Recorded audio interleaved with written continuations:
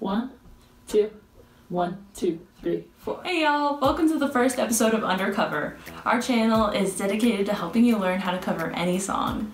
In this episode, we're going to go over how to figure out the bass line for the song you want to cover. A bass line is the lower pitched instrumental part of a song, played often by a bass guitar in most popular music, but really any instrument that can play lower notes can play the bass line. I'll be walking you through my own process for finding the bass line today, so let's get started.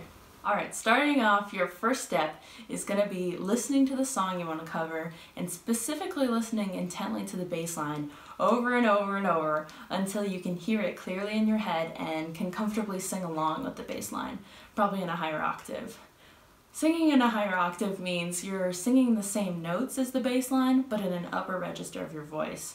Unless you're a bass singer, and in that case even better. I just really want to stress the singing aspect of this because if you can sing it, you can play it. This process of listening and internalizing the music is so important because this will ensure that you have a really clear idea of the song in your head and will make figuring out your bass line so much easier and faster. With that, it's important to sing accurately and in tune, and if that's difficult at first, with practice it'll become easier over time. Here's an example of me listening to the song Chinese New Year by Sales and singing along with the bass line.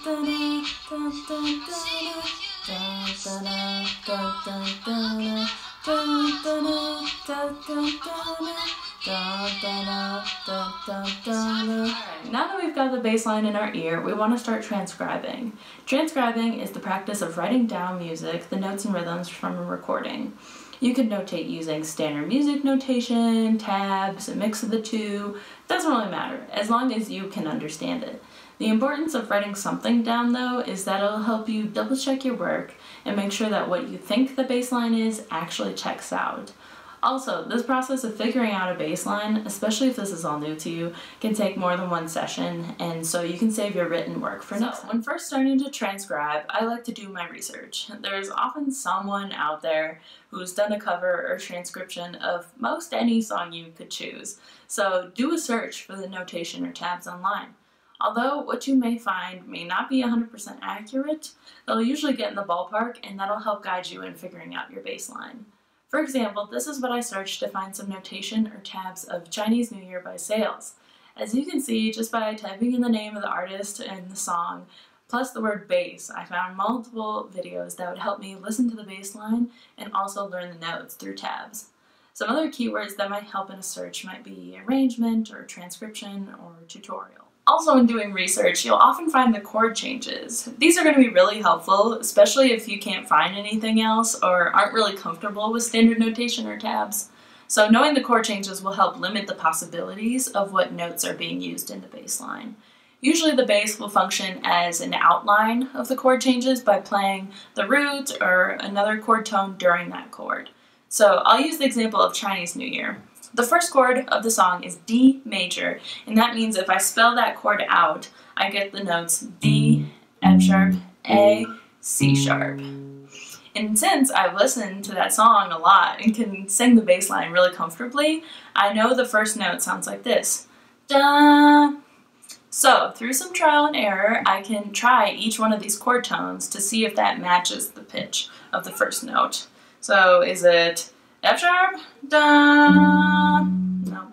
Is it A? Da. No. What about C sharp? Da. Ooh, we're getting close. Da. It's D. So if I'm really stumped with trying to figure out a note, some other little techniques I might try are using a tuner to sing the note into and see what it says. Da, which gives us the first note, D. Another one I might try is climbing up the fingerboard until I find the note that matches. Da. This same technique could also work well on a different instrument like a piano. It might make it easier for you to hear the note that matches. The process of discovering the notes and rhythms of the bass line is helped most by the first step I talked about, listening to the song, and especially the bass line, over and over and over and singing along. Without this first step, it can be really difficult to figure out the notes and rhythms because you don't really know what you're looking for then. It's kind of like if you were driving around looking for a certain road and it's dark, you can't see the street signs, but you just refuse to ask for directions.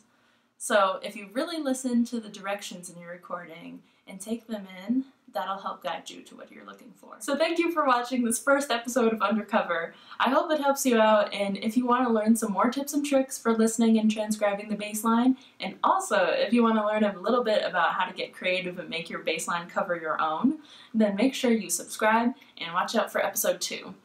If there's any questions or comments, I'd love to hear them, so feel free to drop them below. Thanks and good luck!